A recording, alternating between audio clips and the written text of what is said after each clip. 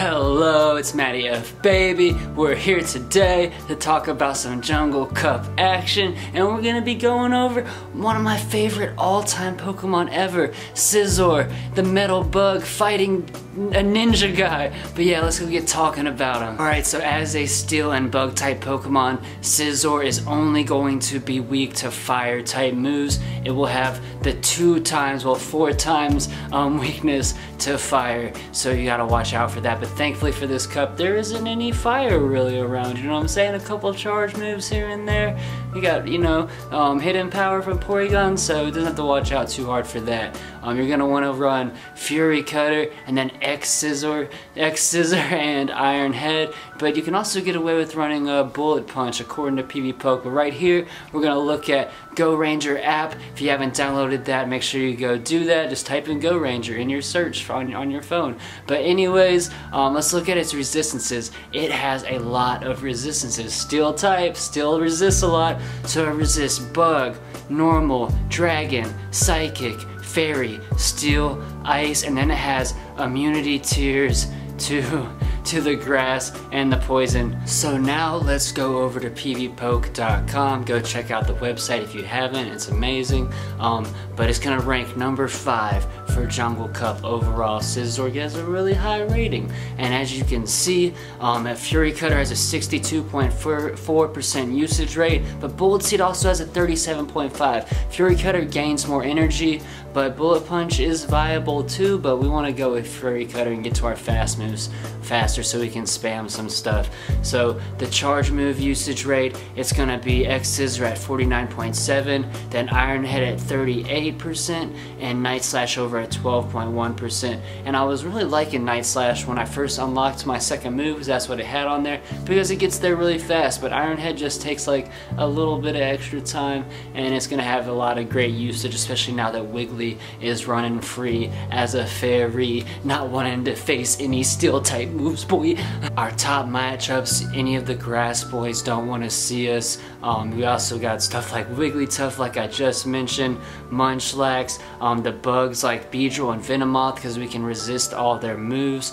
And yeah, so that's gonna be who our main feed-in is going to come off of. And then top counters, like I said, Porygon has the fire hidden power. Vigoroth is going to smack us up. We only take neutral damage from a lot of its moves. That counter hurts. And then you got Pachirisu and mine, and you know, electric types just over there doing work on us, and Noctowl as a flyer is going to do really well against us. Now let's go look at the spam ability of these moves. So with Fury Cutter going into Scizor, it's going to take 9 fast moves in 5 seconds. That is really fast. That's like about as fast as you can get, right? The 5-second marker, so 9 Fury Cutters will get you there. If we go over to Bullet Punch to Scizor, it only takes an extra half of a second, so it takes 5 fast moves and 5.5 seconds. So even though we lose a little bit of the spam ability with Bullet Punch, it's not that bad. And the main reason we'd want Bullet Punch is for just being a straight Wigglytuff counter. It's going to make our battle rating go a pretty decent amount higher against the Wigglytuff. But I still recommend Fury Cutter, because just getting those fast moves a little bit faster and is better in general against the meta. And so getting from Fury Cutter over to Iron Head takes 13 moves in 7 seconds. So it's extra 2 seconds from your Scizor. It's 4 extra fast moves. And yeah, it doesn't take that long to get to our Iron Head. If we have Bullet Punch going into Iron Head, it's going to take not that much longer. It takes 8.5 seconds as opposed to 7, so it's an extra 1.5 seconds. You lose more using Bullet Punch getting to Iron Head than you do getting to Scizor. So let's go look at some battles. Let's go.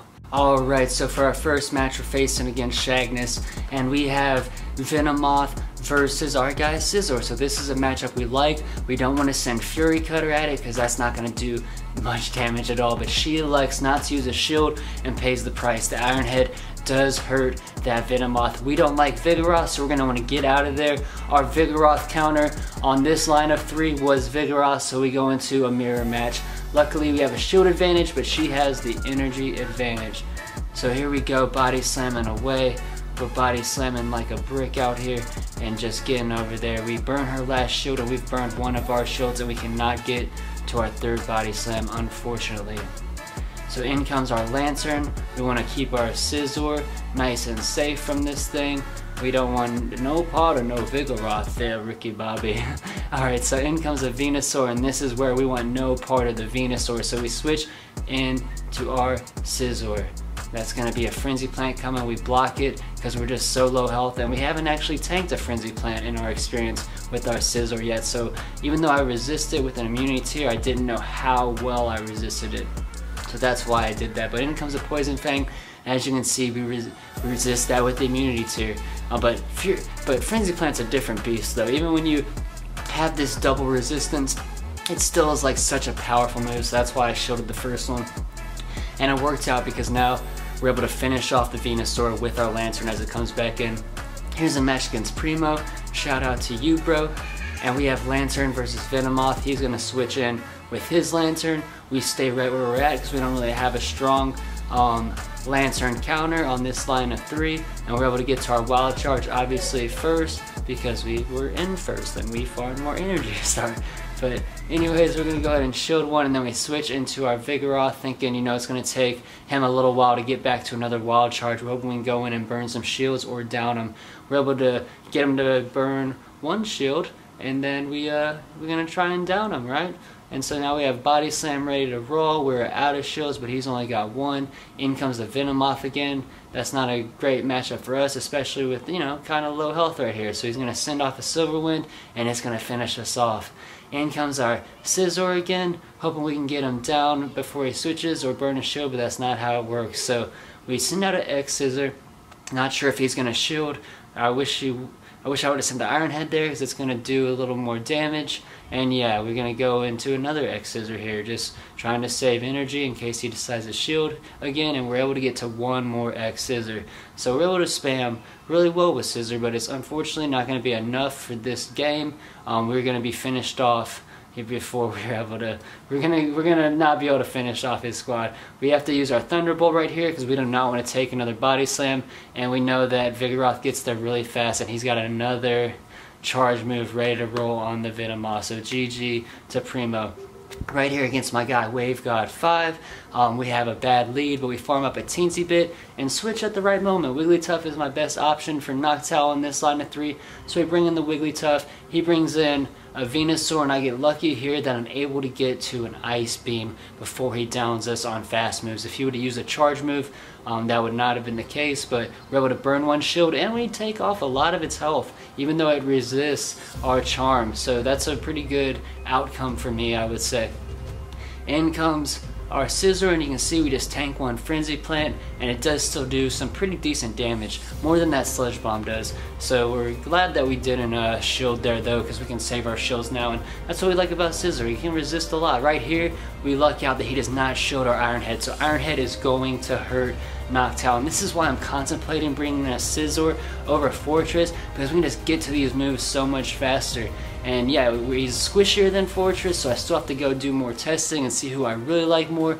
But you know, I love Scizor. He's like one of my favorite all-time Pokemon. It's so hard, you know, him and the Why Not family, like really, it's what it's tied between.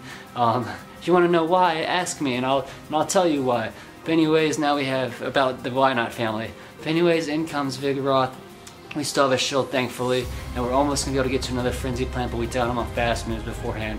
And we're thankful for that because we know he's got another Body Slam coming in our way anytime now. Anyways, here we go against the regional champion, Gemma Banks. We have a good lead, and then, you know, we get the switch advantage. So Wigglytuff does not want to see our Scizor, and so we bring in the Venusaur on his Vigoroth, and we're able to get a Frenzy Plant off after he hits us with one Body Slam. And yeah, we're just getting to work. We're just out here burning shields, wondering if I should burn a shield. I do burn a shield too, so I copy him there. And now I'm hoping that I can get to another Frenzy Plant before a Body Slam, but I'm unable to, so I elect the shield here. And yeah, try to force him to either use his last shield or get rid of this Vigoroth, because I need this Vigoroth gone. So now he has a shield advantage, but I got rid of the Vigoroth, and I needed that Vigoroth gone, like I said. And now I'm in a good position because, yeah, we got Scizor and Lantern versus this, but I wanted to save my Scizor for the Wigglytuff. So that's why I brought in the Lantern, and right here he elects not to shield the Heavy Slam, and that's a mistake. He said he wanted to see how much it did, and he was curious, and yeah, so he elects there to not shield, and it's going to be good for us because yeah, we were able to down that Wigglytuff, and now we get to burn his last shield with the shield bait for the Scizor. And we all know that Lantern is going to be able to come in and finish off this Venomoth. We almost have enough energy for a Thunderbolt, and we're pretty much full health, but he is able to make it really close, as you see. So yeah, maybe I shouldn't have spoke like that, because it's really close. A really lucky win against a great trainer, 1 HP. Go sub to Gemma Banks. He'll be in the comments section below. If you haven't heard of him, go show him some love. Yeah, he did really well there. Yeah, he did some work. Anyways, now we have Wigglytuff again onto, or Scizor onto Wigglytuff again. This is against my guy Dragon Scale. Shout out to you, bro, out there on Twitch. I'm gonna get his Twitch link in the description, so check there for his Twitch link. This is his first set of Jungle Cup battles too, so you know he doesn't have much practice here at all. No, this is against Tom. Oops, my bad. Sorry, Tom. I forgot this one was against you, and not Dragon Scale yet. But anyways, he uses both his shields, so he is able to down our Scizor with the Wigglytuff. But that's okay because we have the shield advantage now. We are worried about Play Rough. We know that he has that and not Ice Beam. This was like our second match or something, maybe third match in our best of 3. Yeah, so in comes a Sceptile. We're gonna bust out our Vespiquen, who has an Scizor ready to roll. That's gonna hurt, and we're just, you know, over there farming a little bit. But then in comes the Forretress, and now we're like, dang, well this stinks, but we got enough energy for a Power Gem eventually. But yeah, not looking too hot for us because that Sceptile has some energy in the back, so he's able to do some downage with that Rock Tomb. He's gonna down us, and we're gonna come in, and we're worried that he's gonna get to another charge move. And I made the mistake right here. I didn't mean to. I thought he was down. I thought the Forretress was down, is why I pushed Thunderbolt. So yeah, I knew his Sceptile had energy in the back, so I want to try to down him on fast moves. So that was a huge mistake by me. I really thought he was down. Here's the matches against Dragon Scale. We win the lead, Venusaur and Scizor, so now we win the switch advantage. And yeah, it's gonna be nice. It's gonna be, that's what you want, right? So yeah, we bring in our Lantern on a Noctowl. I love Lantern as the premier flying type. I like him so much as the flying type counter. We can tank those sky attacks so well. Yeah, we're just farming up a little extra energy, and yeah, that's what we're doing right now. So now we've been able to break a shield, and we almost have enough for another Thunderbolt, and we're able to just sit there and not have to use any of our shields. And yeah, we really you know, we do some work with Lantern, and you can see Lantern survives with 1 HP left. So in comes Wigglytuff. Now we have our Scizor ready to go to work. He has a shield advantage, and he's got a prime matchup, so we're able to bust the last shield and then get to our Iron Head before he's able to hit me with the Ice Beam. So Scizor doing work. Then in comes that Venusaur again, so now we're like, yes, let's go. Able to get to another Scizor, gonna be able to get to another one. Yeah, so Scizor just spams and spams and spams, and that's why I like him. Still deciding if I want to run a Forretress or a Scizor in my next tournament. Thank you so much for watching. I hope that you enjoyed. If you like Scizor or if you like Pokemon Go, make sure that you subscribe if you're new. Maybe share with a friend too. And yeah, I just want to say thank you everybody for all the love and the support. Hope that you guys have a really nice day, and just thank you for stopping by. Peace out, Bellsprout. Bye. Trevor, thank you for sponsoring me, and I had a really lovely conversation when we met at the Sylph party. I appreciate you, dude. Thank you.